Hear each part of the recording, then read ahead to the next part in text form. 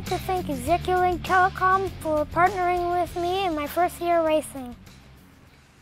Let's take a little look at how my car works. My car is powered by a 9-horse Honda engine. Let's have a look at it. So right here is the clutch, and this is the fuel tank.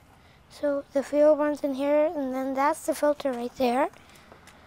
So over here, when I hit this gas pedal, there's a wire that that goes, and there's like a little wire inside this tube here, and then it goes and it causes my engine to rev, and that causes this, the inside of that, to start spinning. And when it gets spinning enough, it will touch the inside of that, and then it will cause this to start spinning. That will cause the chain to turn the big sprocket on the axle, and then the sprocket will turn the axle, which will turn my wheels. When I press this, it uses hydraulics to squeeze the brake pad at the back. And then it causes, there's two things, like pads, and this that touches against the brake like that. And that causes my axle to stop, and my wheels will stop.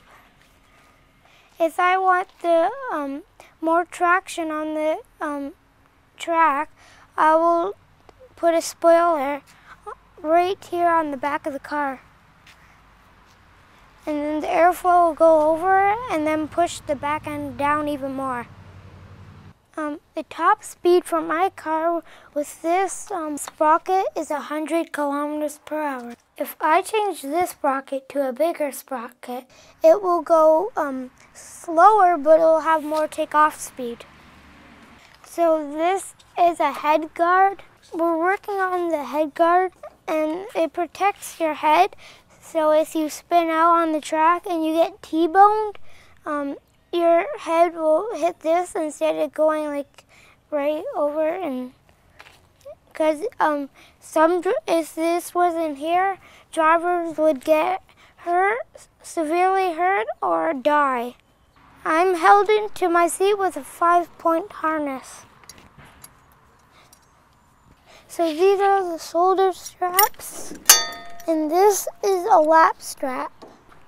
So for my neck restraint, I have a Hans device, which causes my head not to go forward or backwards.